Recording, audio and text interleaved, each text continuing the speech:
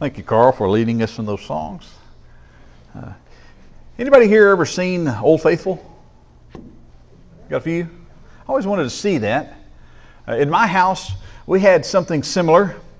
It was our version of Old Faithful.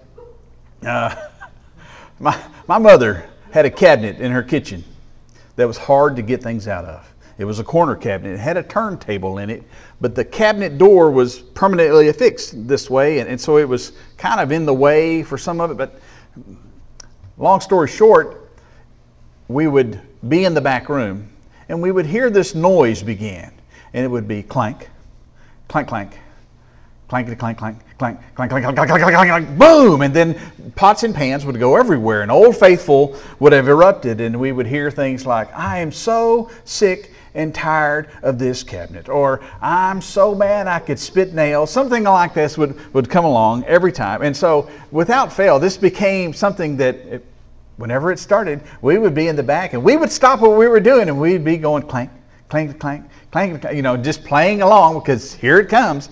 And it was quite faithful every time. It would work out that way. I want to talk to you today about faithfulness. I want to talk about faith in a more important way than that. Because faith calls us to live in a special way. It calls us to live in the name of Jesus Christ, our Lord, our Savior, in a way that changes everything. I want to read from Matthew chapter 8 this morning. This is starting in verse 23. This is shortly after the Sermon on the Mount. We'll be in several different places in Matthew this morning. So I'm going to read. I'm going to try to read quickly. I'm a slow reader, but we'll begin here in Matthew 8, verse 23. Then he got into the boat, and his disciples followed him. Suddenly a furious storm came up on the lake, so that the waves swept over the boat. But Jesus was sleeping. The disciples went and woke him, saying, "Lord, save us, we're going to drown." He replied, "You of little faith, why are you so afraid?" Then he got up and he rebuked the winds and the waves, and it was completely calm. The men were amazed and asked, "What kind of man is this? Even the winds and the waves obey him." As the faithful, we're called to live by faith in Jesus. And that means learning to trust in this life, learning to trust that He is in control. The winds and the waves obey Him. And this means that as His followers, we must receive these words. We must let them shape our outlook.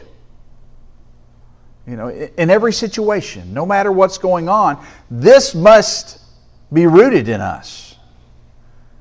We can't be people that let fear control our faith. Or, to put it another way, to keep our faith too small. Are you following me? We can't let fear keep our faith too small. We're called to trust, to act, to ask in faith. Let's look at another lesson here. This is in Matthew 16:5, right after the feeding of the 4,000. In this verse it says, "When they went across the lake, the disciples had forgot to take bread. 'Be careful,' Jesus said to them, 'be on your guard against the yeast of the Pharisees and Sadducees.' They discussed this among themselves and said, 'It's because we didn't bring any bread.' And aware of their discussion, Jesus asked, 'You of little faith, why are you talking among yourselves about having no bread? Do you still not understand? Don't you remember the 5 loaves for the 5,000 and how many baskets you gathered? Or the 7 loaves for the 4,000 and how many basketfuls you gathered? How is it you don't understand that I was not talking to you about bread? But be on your guard against the yeast of the Pharisees and Sadducees. Then they understood that he was not telling them to guard against the yeast used in bread, but against the teaching of the Pharisees and Sadducees. Faith comes by hearing, doesn't it? Hearing the Word of God. Paul tells us that in Romans 10:17. And as faithful followers of Christ, the things we hear, the things we listen to, shape. They direct our thoughts and our actions every day. There's no getting out of this. This is the way we're made. Words, thoughts, they shape us and direct us. And so as faithful followers of Christ, the things we hear, the things we listen to, shape and direct our thoughts and our actions. So that tells us something, doesn't it? That we must not let the teaching of the world direct our thoughts. We must not let the lies and the ways of everyone else keep our faith too small.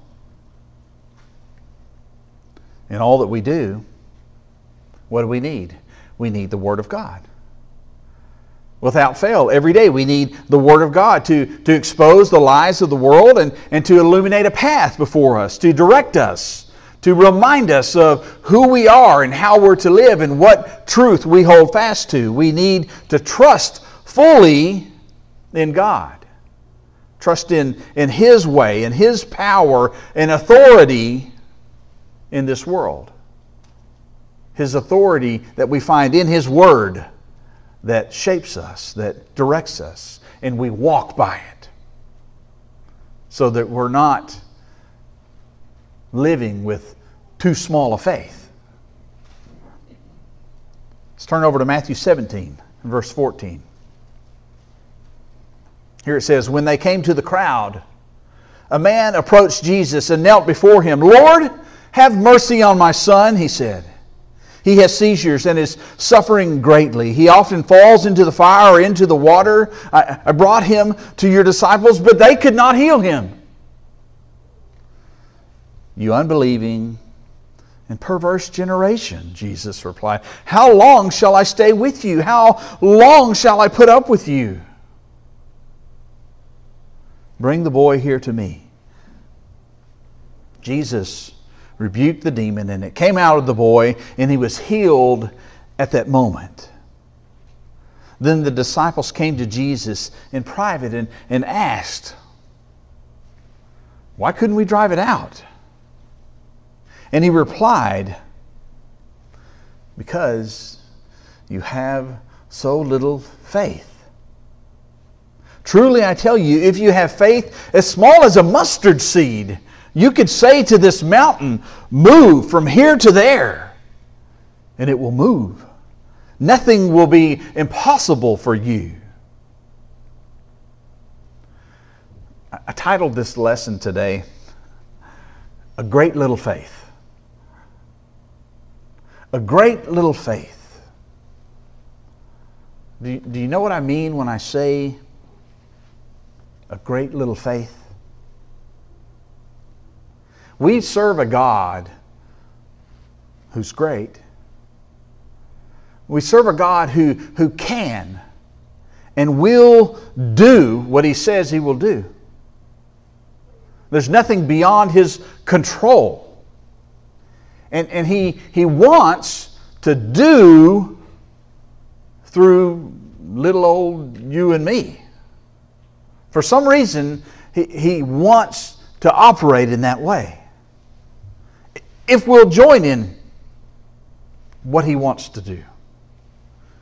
If we'll act and live in faith. But it is possible for us to have so little faith that our actions and our attempts are ineffective when it comes to doing the will of God. And this is because there's a difference between doing out of selfish wants, selfish desires, selfish ideas, being self-centered, only being able to view life in the world from, what I want out of it. There's a difference in living that way, ye of little faith,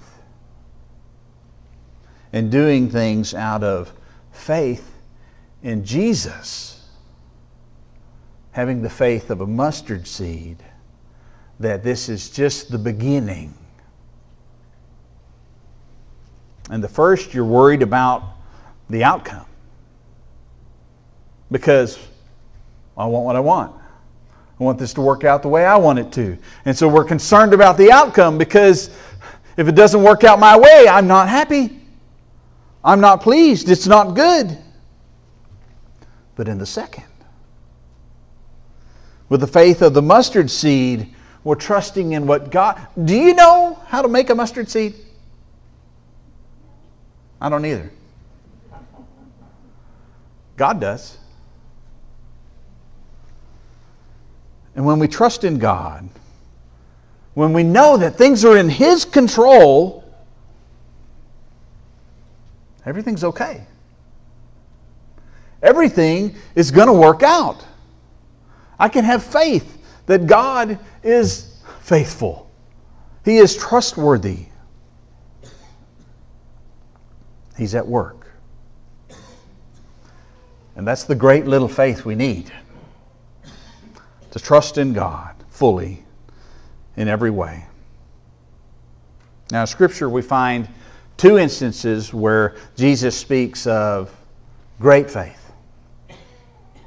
Matthew 8 and 5, this is just before the calming of the storm that we read earlier.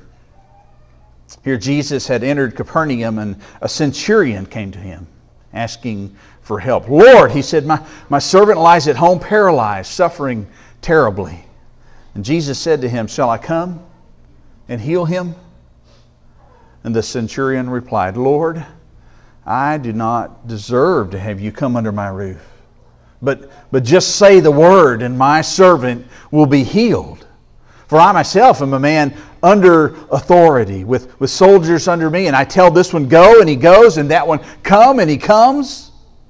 I say to my servant, do this, and he does it. When Jesus heard this, he was amazed.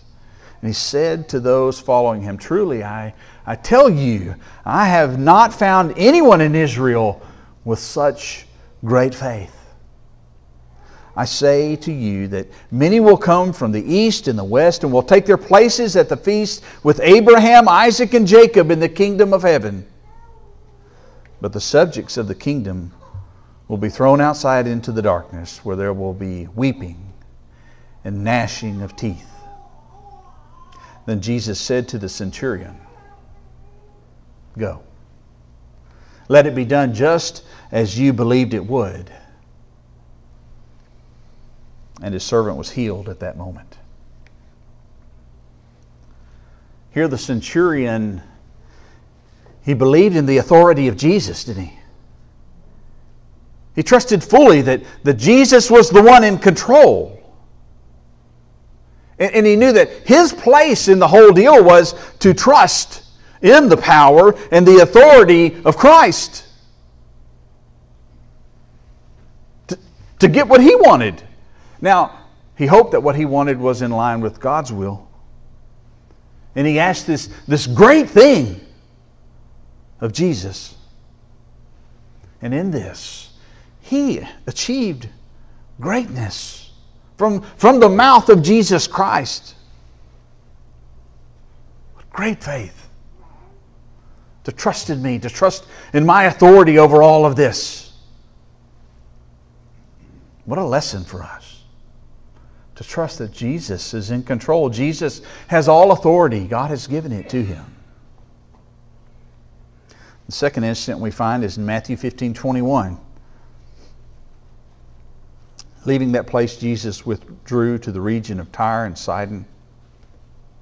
And a Canaanite woman from that vicinity came to him crying out, Lord, Son of David, have mercy on me.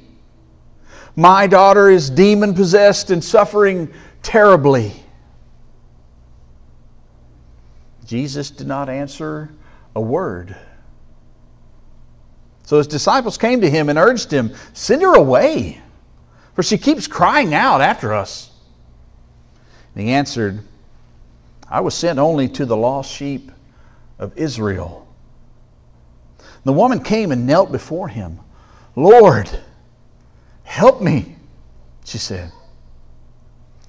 And he replied, "It's not right to take the children's bread and toss it to the dogs." "Yes, Lord," she said, "but even the dogs eat the crumbs that fall from the master's table." And then Jesus said to her, "Woman, you have great faith. Your request is granted." And her daughter was healed at that moment. Good news, isn't it? Good news for her. She put her faith in the right one. She called on Jesus.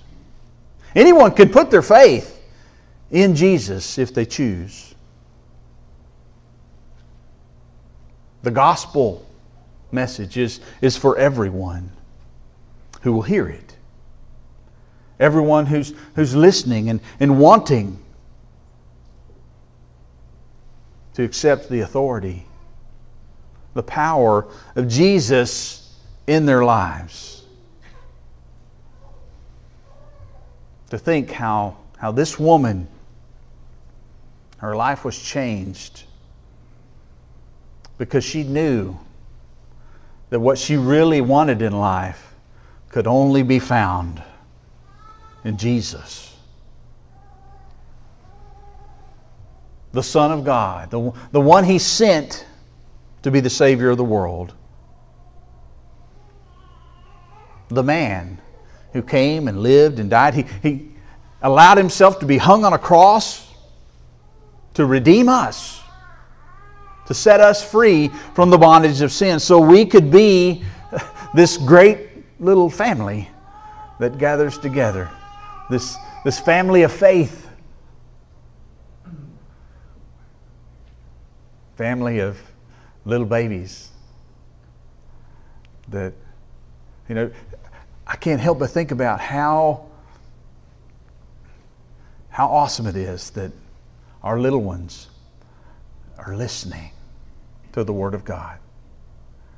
They're just soaking things up all the time. If you ever think, I don't want to take my little one to church, don't ever think that. Because they're listening. They need the Word of God shaping their minds and their hearts from the very beginning. I would encourage all of our young parents to speak the words of God to your children. It doesn't matter if you think this is too much for them to understand. You just trust in the power of the Word of God. This woman trusted in Jesus, and she knew she wasn't even included in what was going on, but she thought, where else am I going to go? I have nowhere to turn but to this man. Only He can do what I want. God made what we all want, what we all need possible through Jesus. He gave His Son so that could be so. He redeemed us from sin through Jesus, so we could live free of fear, that we could have a faith that's real, a faith that's courageous, that doesn't allow fear to dictate how we live in this world. So we can know how it is that God wants us to be. And we can live faithfully by His Word. And we don't have to be confused. We don't have to be misled. We can know we are followers of Christ. And I can follow His Word. And I don't have to doubt. And in all of this, and everything in life, no matter how strong the wind is blowing, no matter whether the fires are raging out there, the sun is beating down and the temperatures are sky high, When the lightning strikes and the thunder is so loud that we're not sure if the windows are going to survive. Lord, send us some thunder. We're ready. We need some rain. We are people who trust fully in the power of God, in the authority of Jesus Christ in our lives. And we submit. We trust. We yield completely to His supremacy, to His leadership in all that we do, in all that we are. And I'm so truly grateful for each and every one of you. And when I say this, don't think of it as trivial, but I'm grateful for your little faith, your great little faith that brought you here today. To reunite, to be bound together in the purpose that we found in Christ, to live in His name by the authority of Jesus. And I want to leave you with 2 exhortations today. Take these with you. Each great little day that we're given, be faithful. Don't let fear dissuade you. Trust in the promises of God. Be faithful in asking God to do great things. Ask God to do great things. And in each great little day that God gives us, I want you to ask God to do these great things through us, through you, and trust that He will. Can we encourage you in this today? Do you need some building up in some way that we could move that little faith to a great little faith? To a faith that makes all the difference in the world. One of our elders would love to pray with you, to encourage you in any way that we can. If today's the day that you've made the decision that you're going to give your life to Christ, from this day forward, your faith is going to see you through. Christ is going to be with you. The water's ready. We can baptize you today, and you can enter into the family, be forgiven of your sins, receive the gift of the Holy Spirit, and live confidently in the blood of Christ, that you are reconciled to God and are purposed and empowered by Him to live each and every day with a great little faith that will see you all the way to eternity. If you hear Jesus calling you, we offer the invitation now. Once you come to Him as we stand and sing.